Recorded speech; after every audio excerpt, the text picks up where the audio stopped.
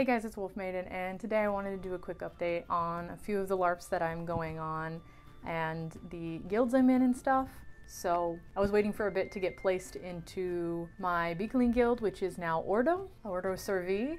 And now I am, and so that's awesome. I am picking up some more green things to kind of go with that now, because I don't really have that many green things. And then in Hynafol, I did get placed into my guild, and it was Impromptu Vandor, which is the guild that has their own library that is restricted to just the members of the guild. Originally didn't really know it was elves only. I don't usually play elves. In fact, I've never played an elf. I plan to do it eventually, but I have a lot of fun with human characters because I feel like obviously we're human and I relate more to humans rather than fictional races because I understand how a human feels because I am a human, and I know how complicated we are because I am a human.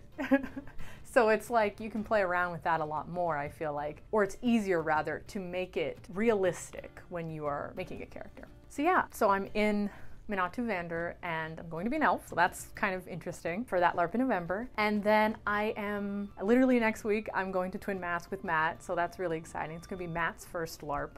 Super excited about that. And I'm going to be playing a human in that LARP. That is a Cestral, which is basically sort of a Celtic, maybe peasant-er type. I think it really fits most of my style, which at this point is browns and basic things. I don't know. I really like that peasant vibe, I guess. I think it just feels very relaxed, very earthy. The tones really are just my favorite. So, you know, I got orange and brown. I might have some intricate corsets, but I do enjoy the peasant aesthetic.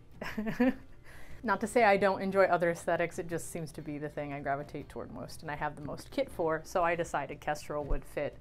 And so I built a character who was very simple, has like a pretty straightforward background, and with Twin Mask, your background ends in death.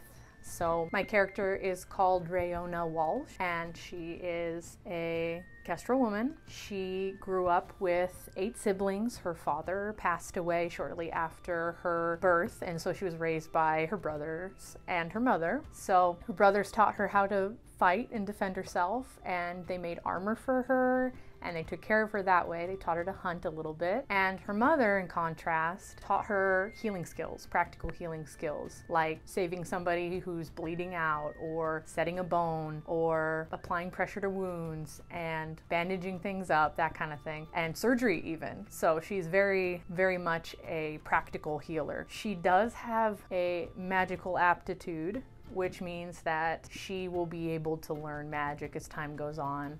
So I'm excited to kind of see where that character goes. Originally was gonna go with more crafting skills, more gathering things, but I got herbalism and I got hunting, so those are gathering skills to kind of set up eventual branching off into different things that I think might interest me, basically. So that's super exciting. And then Matt is playing a character from Cole. He's a pirate. And well, if Matt wants to talk about his character later, he can totally do so.